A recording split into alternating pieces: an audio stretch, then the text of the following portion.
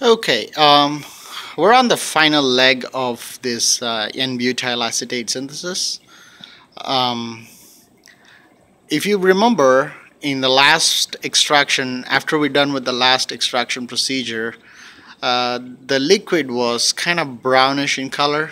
Um, Even though it smells like an ester, I agree there is ester in it, but certainly it was brown in color, which tells me either there are impurities or some unreacted reagents in it. So which is why we're doing the distillation.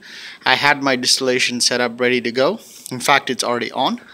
I got my jack stand, a mantle hooked up to a rheostat, and then to the wall unit. The rheostat is currently set about 20. Keep in mind we have a really small quantity of the sample that we're trying to distill, so you really don't want to heat it too quick. And I got a Claisen head fitted to a round bottom flask, and then still head. The still head, one end is connected to a thermometer and the other end is connected to a condenser, and the in tube is the bottom one that goes to the water tap, and then the top tube is the one that's the out that goes to the sink, and then that's hooked up to a small round bottom flask that I'm using to collect the sample. Now N-butyl acetate distills around 124 to 126, so I'm going to collect anything that comes before 120 and probably collect anything that comes after 124, and I'll probably do it as I go. But 124 to 126 is the boiling point of N-butyl acetate. So I'll probably throw in another flask when I'm ready to collect the actual product. I'm going to leave it as it is now and collect everything that comes before around 120 or so, and then collect everything that comes after. It's most likely our product, which is going to be a pure colorless substance. Okay? Alright, I'll catch you back when I'm actually distilling the product, which will take a little bit of time. Alright, stay tuned.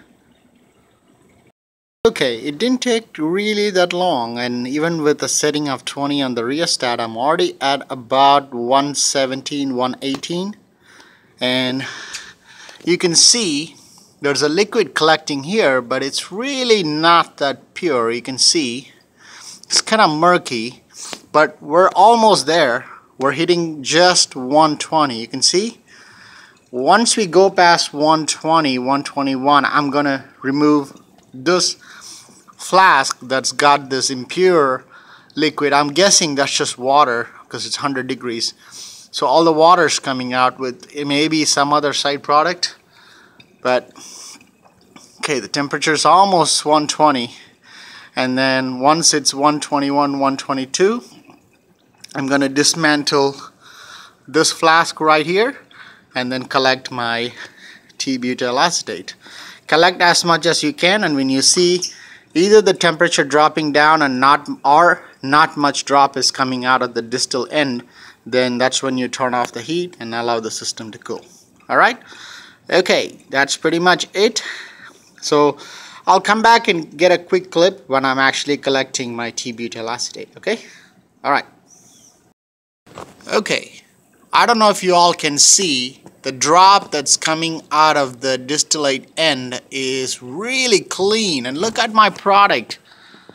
It's free of any murkiness whatsoever.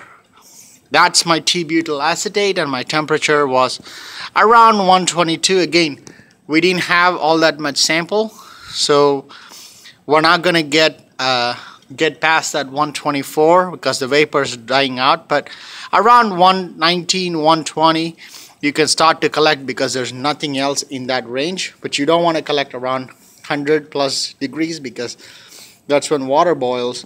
That's probably why we have that murky liquid. So I'm trying to get the last bit of drop out of this, and our T-butyl acetate is a clear liquid, and you can see it is clear. Alright. Alright, that's my end product, which is N-butyl acetate, and I wafted the vapor with the vapor, and I could clearly smell banana flavor in it. So I know for sure I have ester in it. Now here's the trick. around 100 degrees Celsius, water comes out, maybe some other product co-distills with it. I'm not sure what that is.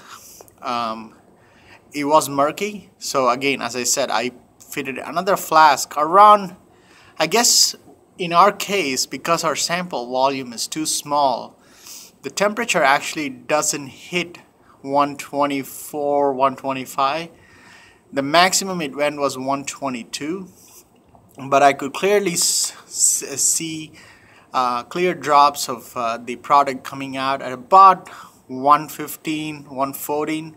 So I would start to collect anything around 114, 115 and collect everything up until every last drop of it that comes out. Once you see no drop is coming out of the distillate end, you need to turn off the heat and lower the jack so that the flask is not getting heated when there's no liquid. You will see there will be no liquid in the round bottom flask, which means pretty much you've got every last drop out of it. You will see a brown gunk that will sit on the bottom of the round bottom flask. I'm gonna guess that's just unreacted, probably N-butanol and sulfuric acid, which is indication whenever sulfuric acid is there, it burns stuff. So that's probably why that brown color was there.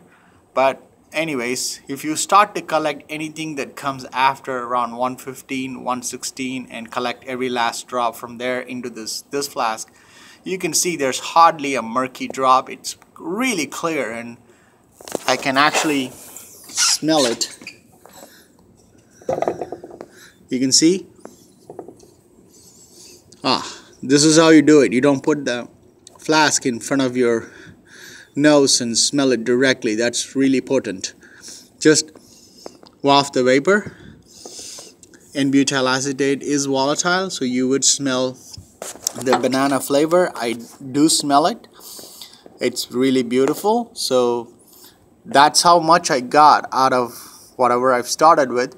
So I'm gonna weigh this. Now if you do see murky stuff in this product, that means you got to redistill. Okay, that's not acceptable because you got water in it and that's not pure N-butyl acetate. Now my product looks really clean, like there is hardly a single murky drop anywhere. Now that's what the MSDS sheet says, is it's a clear colorless flammable liquid, and I have it right here. So that's the end of the lab T-butyl acetate, and I'm gonna weigh this and maybe make another clip on how much product I got, but you can see I got quite a bit of it. I mean, I started with only about 15 milliliters of N-butanol and 11 milliliters of acetic acid, so looks like I may have got close to 15.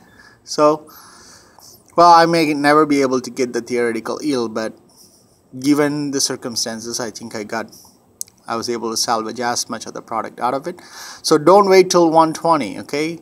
Start putting a new flask around 115, 114 and collect every last drop that comes out of it into this new flask, and you'll be done with your experiment. Alright, and then you can weigh a clean vial and then transfer the liquid, tear off the weight, measure how much product you got, and then calculate the percent yield. Well, I'll see you with another interesting video, and I can really be happy that I was able to get that beautiful banana flavor in my product, and what we have is the pure N-butyl acetate in this flask. Alright, so check with your instructor on waste disposals. You don't want to throw stuff anywhere you like. There's probably containers meant for waste disposal, so check with him or her and dispose them accordingly, and you'll be done with the lab. Alright, I'll see you with another video. Bye-bye.